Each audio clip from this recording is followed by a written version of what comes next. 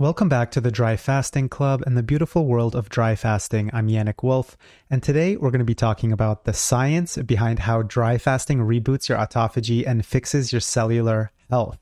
So this is part 3 of this mini-series of the science behind dry fasting. It's going to focus on a paper called Hypertonic Stress Promotes Autophagy and Microtubule-Dependent Autophagosomal Clusters. Yes, it's a mouthful, but this is a really great paper that mainly looked into autophagy pathways along with a hypertonic state, which basically means a higher salt state in the body. What does that have to do with dry fasting? Well, the longer you dry fast, the more water we lose.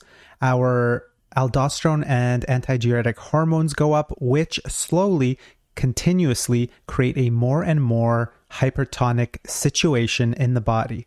Other than autophagy, why do I really care about this? Well, when it comes to a lot of illnesses, autoimmune illnesses, we have problems, or rather we see problems with autophagic pathways. So for some reason, the whole mechanism there slows down or even gets shut off. And if you think about it, slowing down and affecting the body's recycling systems is for sure going to cause an accumulation of debris. And this could be various forms of debris, cellular debris, that will over time deteriorate your condition and your health. And I do believe that autophagic dysregulation is one of the driving factors in aging and disease. So before we continue, I just want you to be aware of 2 terms that are used throughout this paper, and I'll be using throughout the discussion. There's hypertonic and there's hypovolemic. Hypertonic is a high salt stress, if we're talking about hypertonic stress. And if we're talking about hypovolemic stress, that's where you actually lose water.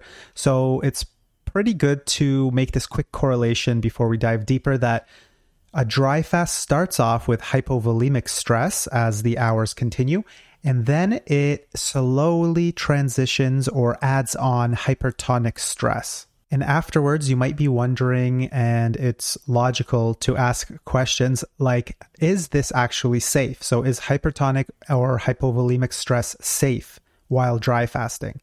And according to the one research paper that we have that tracked 10 participants during a 5-day dry fast, shows us that yes, even though it seems like there should be dangers and risks, it actually seems to be safe if adhered to properly on a 5-day basis. And that paper is called Dry Fasting Physiology: Responses to Hypovolemia and Hypertonicity. I highly recommend you take a look at it.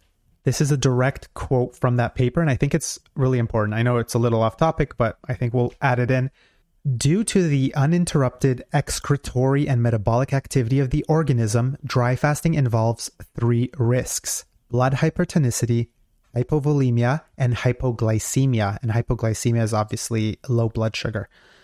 The first risk is a particular consequence of insensible water loss, the second of urine discharge and electrolyte loss and insensible water loss, and the third of fueling of the metabolism. And here is the conclusion after the 3 risks are stated by the paper. Yet, the participants in the aforementioned study demonstrated normal blood pressure, normal heart rate, and normal hemoglobin oxygen saturation, safe values of serum creatinine, urea, potassium, sodium, and glucose, and a moderate increase in serum osmolality, and a substantial increase in glomerular filtration rate. These observations show the effective compensation of all 3 risks and indicate subtle background mechanisms orchestrating the responses of all involved systems and organs. So what does this tell us in the end? They are trying to basically say, yes, it's safe. But please remember, the participants in this study had been dry fasting for a longer period of time, and they did it for religious purposes on a yearly or multiple times a year basis. And this just goes to show that if you're trying to be really safe, you do need to see gradually working your dry fasting muscle up is sort of a prerequisite to dry fasting. I mean, I know you'll hear stories of people jumping into longer ones, but they're sort of throwing Hail Marys and just taking unnecessary risks.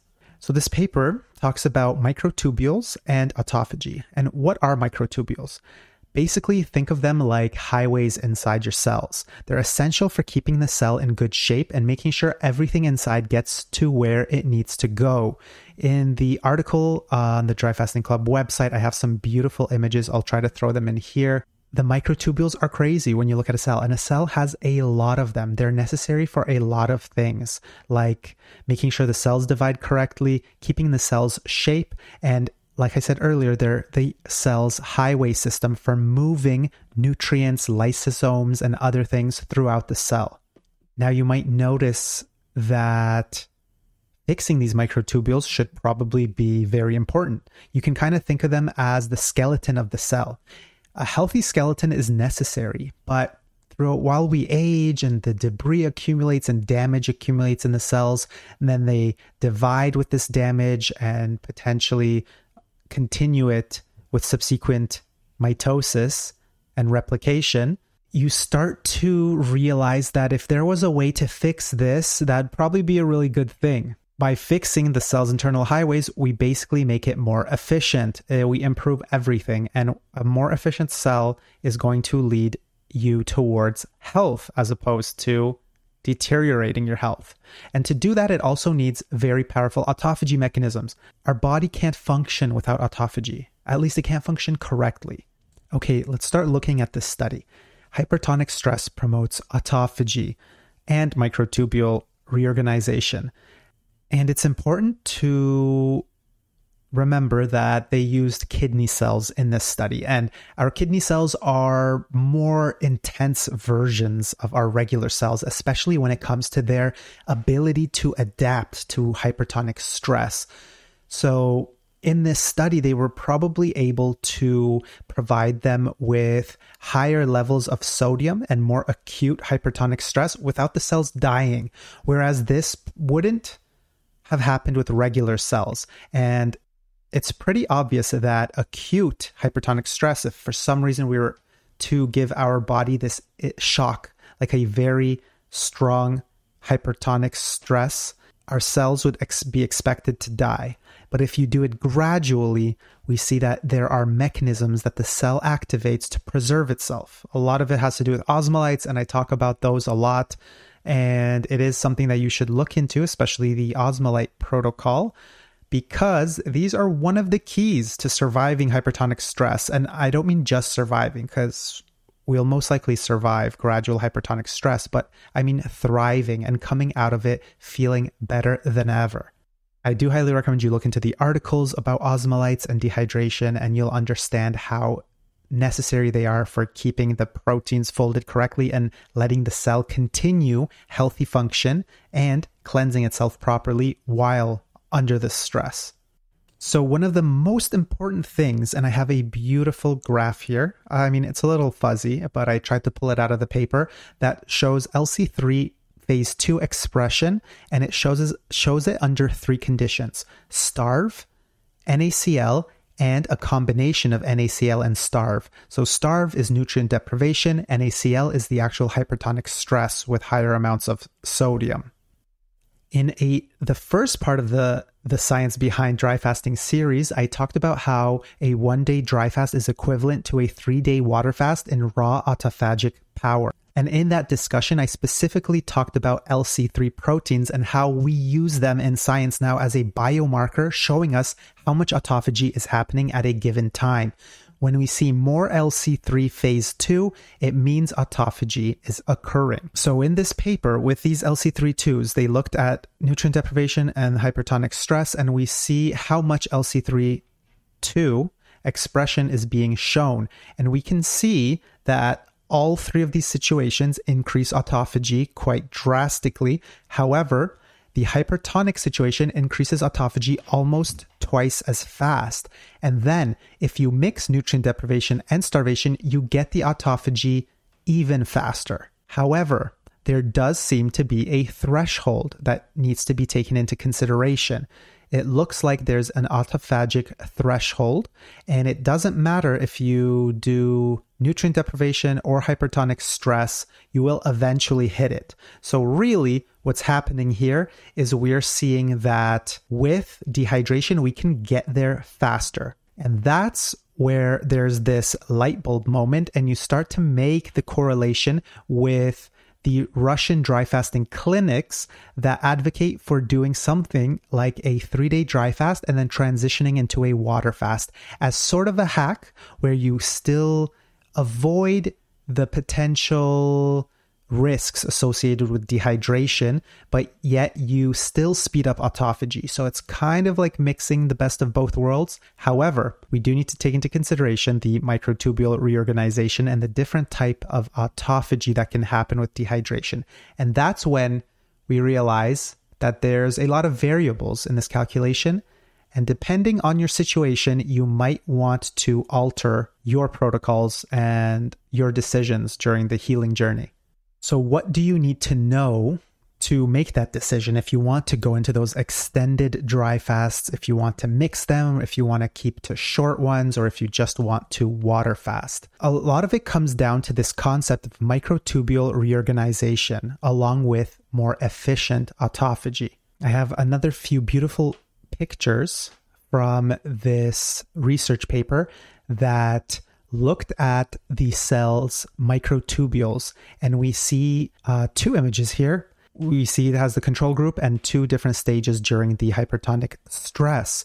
And then we see it in the green as well, but the green images focus on the lysosome concentrations inside of the cells. So in this first image here, we see what a normal cell's microtubules look like, and they're still spread throughout the cell. And then we see that 2 minutes into the hypertonic stress, there's not a lot of change. But we do see that it seems that even after just 2 minutes, there's some sort of effect happening. And in the images, we see that the microtubules actually disperse a little bit. So you can see the nucleus more clearly, whereas before they were kind of all over the place. As the hypertonic stress continues, we see how the microtubules start reorganizing, and you can see this really organized cluster coming into the center of the nucleus. That's the reorganization that we're seeing. And then the other part of this whole equation, we can see in the green images where they track the lysosomes, we can see that over time with the NaCl, so the hypertonic situation, and the red dots, you can see that they start concentrating in the center. So you're getting a higher concentration of lysosomes going to the cell's nucleus, which is arguably one of the most important parts of the cell, and concentrating there, creating good recycling and upregulating autophagy. If you want to see it in more details and better explained, more scientific explanations, then I recommend you look at the article and read it. But what does all of this mean? So in real time, our cells are restructuring their skeletons into a more efficient version that focuses all its strength on healing and maintaining the cell's nucleus. Proteins may be misfolding, and the cell knows it needs to be ready to take apart anything funky as soon as possible. Imagine an all-hands-on-deck type of situation. This creates the most efficient highways in the cells and starts calling in the troops, which are the lysosomes, in high amounts. Anything that is off gets the recycling treatment. And what's important about this? Well, if you are suffering from a severe illness that nothing seems to be helping, this is your body's way to help. Potentially, you're suffering from autophagy dysregulation, and this is where that sloppy, degraded autophagy gets a kick in the butt and a push in the right direction. This is the reboot that sick and old cells need and get with proper dry fasting.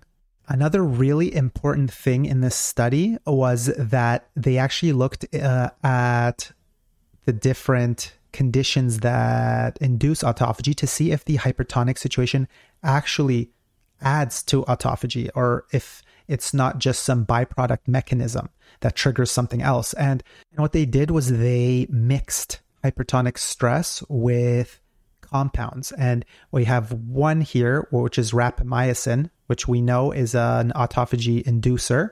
And it's because it turns off the mTOR pathways in the body. And I'm sure a lot of people have heard about it as something that people take for longevity, kind of like a biohack. to mimic a fasting environment in the body without actually having to fast. What was pretty crazy when they tested rapamycin and hypertonic stress, one, hypertonic stress had a little bit more autophagy, but when you mix them together, it didn't really have an additive effect, which means that there is an upper threshold and there's some limiting factor in the body when it comes to this. So what the study needed to see was it rapamycin/nutrient deprivation that was triggering this autophagy, or was hypertonic stress by itself a powerful autophagy inducer? And to answer that question, they needed to test a few more compounds with it. And that's where lysosomotropic factors, or that's where lysosomotropic agents come into play. What are those things? Lysosomotropic agents are any agent that can affect autophagy and lysosomes specifically. So they usually affect the pH values of the lysosomes.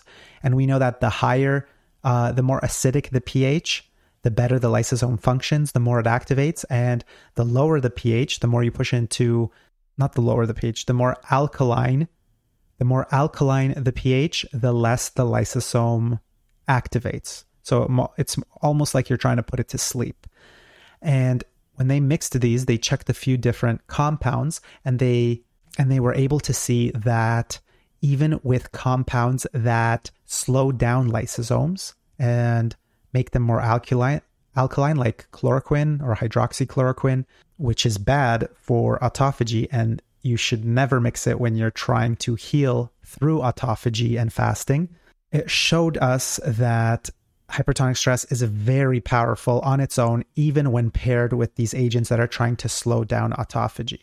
And when it was paired with agents that improve autophagy actually surpassed that threshold, that LC3 second phase expression threshold. That's really cool.